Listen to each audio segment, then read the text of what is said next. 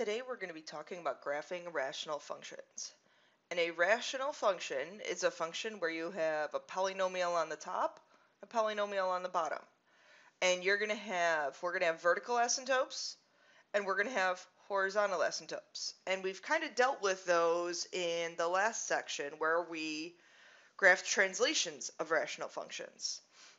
In this case, we have a vertical asymptote, okay, where our function is undefined. We're never going to cross this vertical asymptote when our bottom function equals 0. And horizontal asymptotes. You want to make sure you memorize these rules. These rules are challenging for many students, but if you think about them, they're going to make sense. You can have at most one horizontal asymptote because you have to follow one of these three conditions. So if the degree of the top is bigger than the degree of the bottom, we have an oblique asymptote, which is going to look like a line. It's going to be something in y equals mx plus b. If our degree of the bottom, or I'm sorry, of our top is less than the bottom, that means the bottom is getting bigger faster. So I'm going to have a small number over a really big number. That's y equals 0. And then if our degrees are equal, the top and bottom, as we get really, really big, are getting big at the same amount.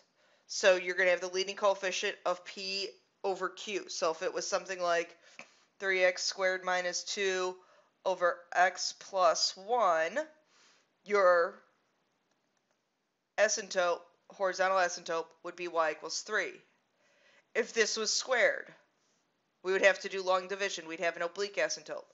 If it was the other way, and the bottom was squared, then we would have y equals 0 being our asymptote. And we're going to do one of each one of these cases. Okay, graphing rational functions. Identify the zeros, asymptotes, y-intercept, and graph. So I lead us through each one of these things that's going to help us graph our function. So these zeros. Zeros are when y equals 0. Y is a fancy name for f of x, so our whole function equals 0. The only time a fraction can equal 0 is if the numerator equals 0. So really all I have to do is set the top equal to 0 to get my zeros. Subtract the 4 over, I divide by 2, and I recommend you write this as a point so that you realize, hey, I'm graphing a point. Let's jump down to y-intercept next, because asymptotes are a little bit more complicated. Y-intercept is when x equals 0. If I make x equal 0, that term goes away and that term goes away because they're both 0, so it's 4 over 1. So that's actually a really easy point to find. Now the asymptotes. Vertical asymptotes are easier than horizontal. So we're going to have a vertical asymptote and we're going to have a horizontal asymptote. Remember, your vertical asymptote happens when the denominator equals 0. So x plus 1 equals 0. That's going to be x equals -1. And then horizontal asymptote, we look at the degree of the top. The degree of the top is 1. The degree of the bottom is 1. So they're equal. So it's the ratio of 2 over 1. So it's a line. It's horizontal, a horizontal line. Y equals 2 over 1, which is 2. Now, something to consider. When you have your asymptotes, and when you have one vertical asymptote, so this is just an idea of one vertical asymptote happening, they're going to be in dueling corners, I call them. So it's going to look something like this, or they're going to be something like this. And all of these points are going to help us determine which dueling corners they're going to be in. Okay, so let's actually go through and graph this. 1, 2, 3, 4, 5. Just putting in some tick marks. I don't actually give us a grid on this because we're just getting a sketch. And I've found through the years that it's just easier if I don't give you guys a grid. Okay, so we had our 0, which was 0, -2. I'm sorry, -2, 0, -2, 0. So put that point down. That's going to be important. Your y-intercept was 0, 4. So 1, 2, 3, 4. So your graph has to go through those points.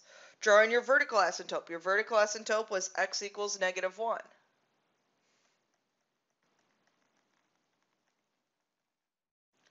Your horizontal asymptote was y equals 2.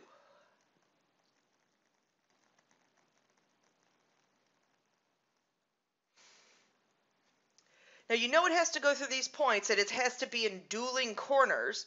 So my guess is it's going to be in these corners. It's going to come from the top of this horizontal or vertical asymptote and go towards y equals 2. Now, if this piece goes up positive, this one's going to come from the negative piece and look like that. And realize that those graphs kind of look like the translations we did yesterday. Okay, graphing rational functions. Now I have 2 vertical asymptotes. Okay, and it's going to look a little different. So again, let's go through and find everything. Zeros, top equal to 0.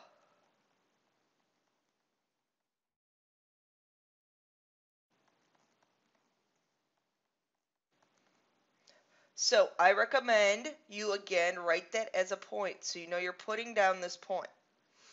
Let's do y-intercept next. Y-intercept, you make all the x's be 0. So I have a 0 there, a 0 there, and a 0 there. So I just kind of cover them up. I have 12 over a -12.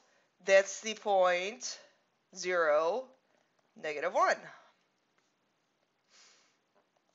Okay. We now have to find our vertical asymptotes. So set each one of these pieces on the bottom equal to 0. That's how I get x equals -3 and x equals a +4.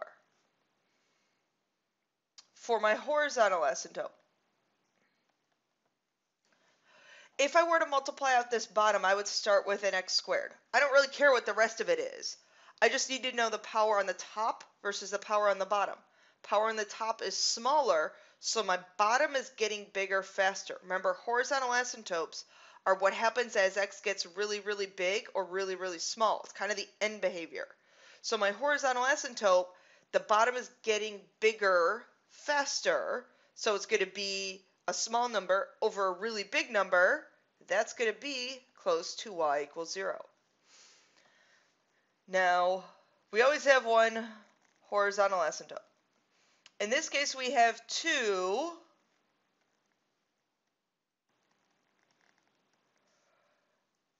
vertical asymptotes.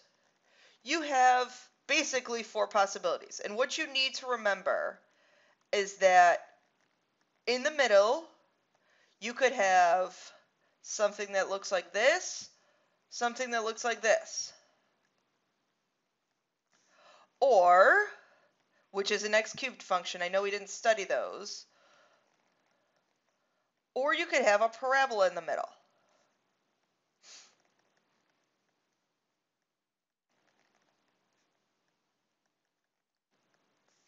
Or we could have a parabola in the middle, either a parabola facing up or a parabola facing down. Realizing that, that's going to help you. And typically the ones I'm going to be giving you, okay, figure out what's in the middle first, and then, okay, this ends up this way, so I'm going to be down this way. So on either side of the asymptote, they're going to the opposite places. Okay, so I'm going up this way, so I'm going to come from the negative and go towards my horizontal asymptote. So keep that in mind. I'm ending down, I have to start up on the other side. So I'm ending up there, I have to end down there. Okay, so in general, these are what your graphs are going to be looking like. Okay, so let's put all this fun stuff on our graph. I think it's fun. Granted, I'm a math teacher.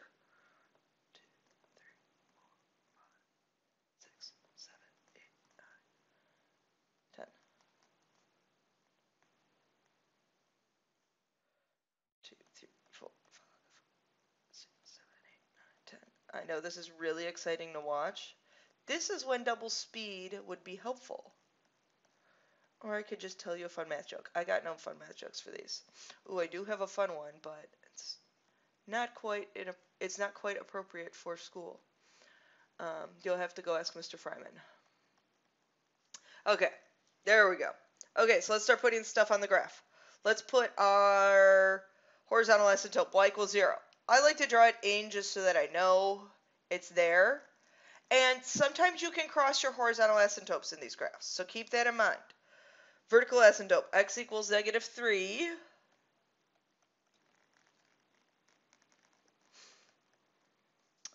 X equals 4.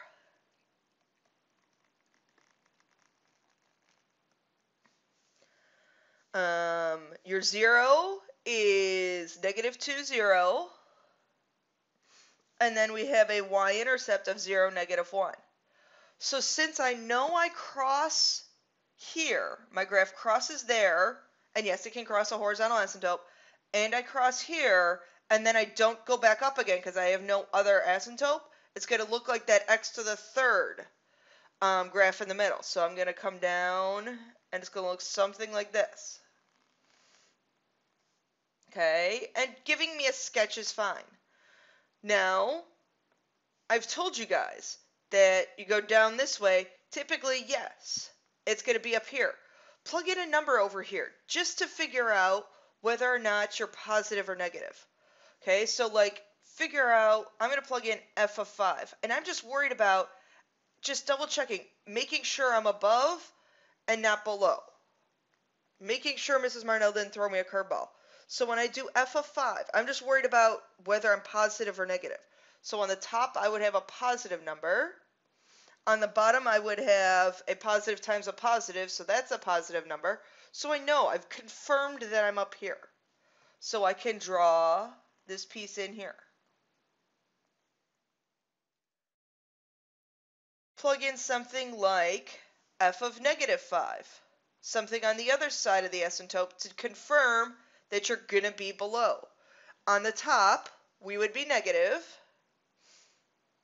That first quantity, -5 plus 3, would be a negative number. -5 times -4 is also a negative number.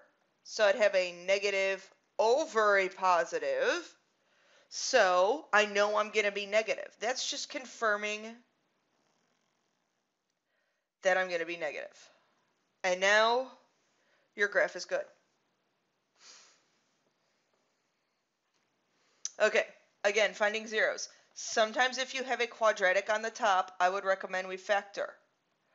And that factors to x plus 5, x minus 3. And hopefully the top is going to factor. I'm going to give them to you where they're going to factor. Our books sometimes will not give them to us where they factor. So just be aware of that. That also helps us in finding our zeros. Because remember, we said the top equal to 0. So x plus 5 equal to 0. X minus 3 equal to 0. So we get -5, 0. And a 3, 0. Now for your asymptotes, vertical asymptote, again, always when the bottom equals 0. So that's x minus 1 equals 0, so that's x equals 1. In this case, we have an oblique asymptote. So we need to do long division. If you have the bottom being a linear function and the top being a quadratic, we can do synthetic division. So in your box, you put a 1. And then the coefficients for the top. Bring down the 1. 1 times 1 is 1. Add them. And you can stop there because I don't care about the rest of it. So your equation of your oblique asymptote is y equals x plus 3. Because I reduced my exponent by 1, so x plus 3. Okay, so that's my oblique asymptote. And then we need to find now our y-intercept. Y-intercept, make x is equal to 0. So that is a 0, 15. Okay, so let's now put all this on our graph.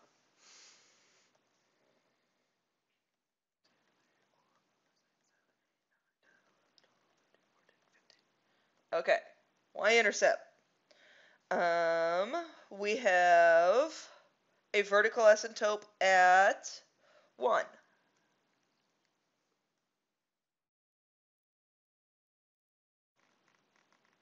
And that is a straight line. That's why I have straight edges for you guys to use.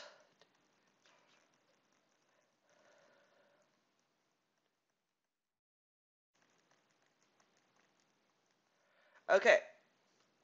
So we have this point. We have that. We have our x-intercepts are at -5. 1, 2, 3, 4, 5. And 1, 2, 3. 1, 2, 3. And then we have that oblique asymptote. Remember, that's a line. It was a line x plus 3. X plus 3, slope of 1.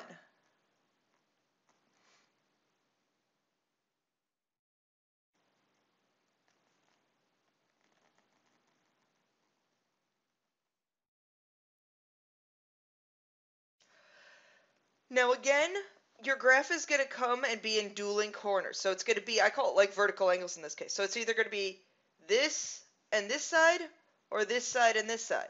Now I realize it's not going to be this side and this side because I don't have any points over there. So I come from my vertical asymptote going towards your oblique asymptote. You're never going to cross an oblique asymptote. Okay, so I kind of knew that. So I'm coming from the other side of my oblique asymptote, going up towards the other side of my vertical asymptote.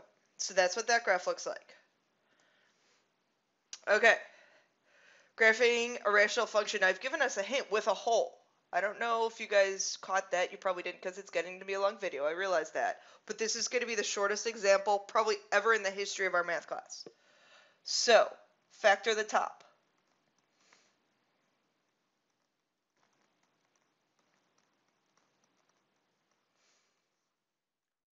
Notice what happens.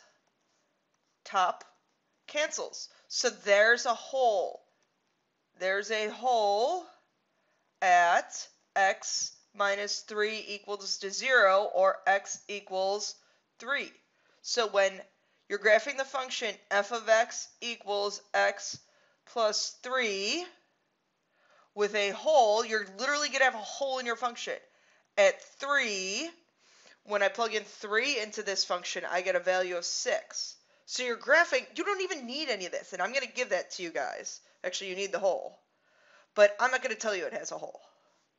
Okay? All you need to know is how to graph that. So, hopefully you know how to graph the equation of a line. X plus 3 is a line with a y-intercept of 3 and a slope of 1. So, I use my straight edge.